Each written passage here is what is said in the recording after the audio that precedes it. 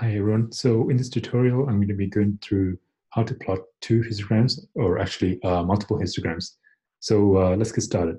So the first thing that I'm going to do is I'm going to create two series of 1,000 samples each, right? So let me actually zoom in so that you can see everything. Yeah, so let me go. Actually, I'm going to say they're both normally distributed series. So one thing you can do in MATLAB is you can type in the means as mu, right? So the way that you do that is you go \mu and then press tab in order to complete as mu.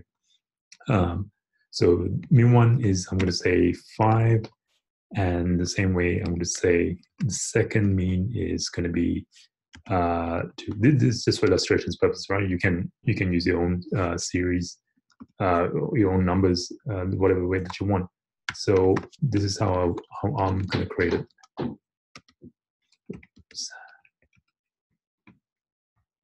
And so I'm using normally distributed random variables. Okay, so that's my first set of numbers, and then my second set of numbers is going to be mu2 plus this thing.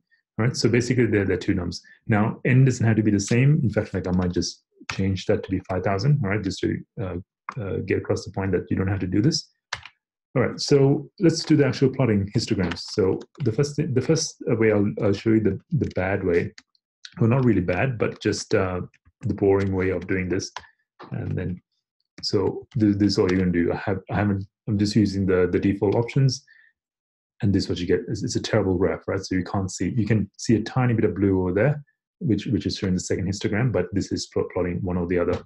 So the second thing that I'm going to do is change the bins. So bins 50 seems about right for 1,000 points, right? So let's use bins 50 over here too. And then what else? Oh yeah, the label. The label, I will say series 1, and the same way, let me put the series 2. Now, of course, you're probably wondering what am I going to do to show them overlaying one on top of each other. And the way that I do that is this parameter called alpha.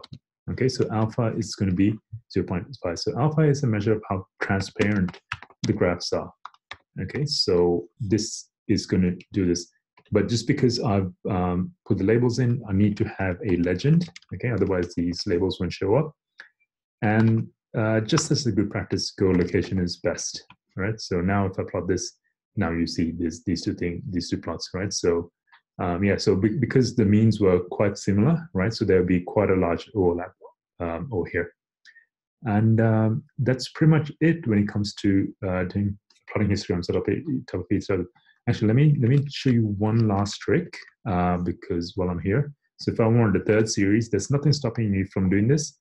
I'm just going to offset this by say 3. Yeah, okay, so you can have a third series. So you can sort of see like the third histogram over here. So feel free to play around with these alpha values to see what is best for you, but alpha 0.5 is generally good enough to show you the transparent things. And that's it. I'm going to put this code in a GitHub guest, and thanks for watching.